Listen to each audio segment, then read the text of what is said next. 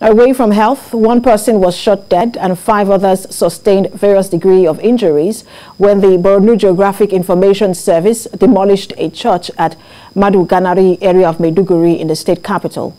Residents of the area now seek justice for what they described as an unlawful exercise.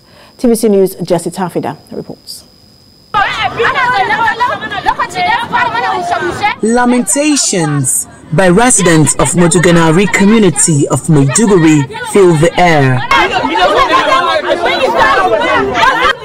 Both young and old voiced out their grievances against to what they believe as an unlawful exercise.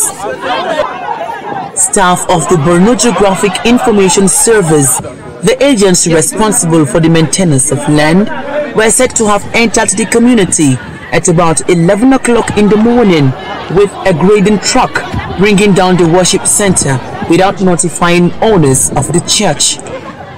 While residents of the community tried to find reasons for the action, the civilian joint task force attached to the agency allegedly shot in the air to dispatch them, resulting in the killing of one person and 5 others sustained various degrees of injury.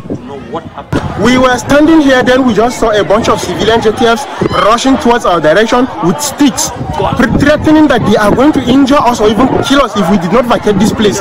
Thank God for the intervention of the police officers that came that actually stopped them. And up to now, we are still there at the scene, waiting for what's next to happen.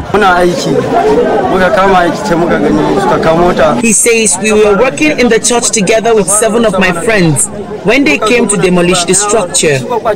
Before we could ask what was going on, we started hearing gunshots, and one of my friends immediately fell on the ground with blood rushing from his head. The rest of my friends were wounded, and I was the only one that escaped. This one says, I'm the owner of the pure water house attached to the church that was demolished. The exercise also affected my building, and we demand to know why this was done without any notification. I have legal documents of my property, and I'm ready to present it to the agency. What I want now is justice from the government. When TVC News visited the state specialist hospital, our camera lens captured a corpse of the person alleged to have been shot by the CJTF and those injured. Efforts to get the state police command and the agency to comment on the incident proved abortive, as none of them responded to calls. Jesse Tafida, TVC News, Maiduguri.